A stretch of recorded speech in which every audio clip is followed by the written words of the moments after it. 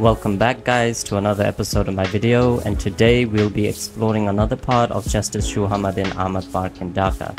Just 2 minutes walk from the cafe I mentioned in the previous video, you come across a bookstore with the name Bookworm.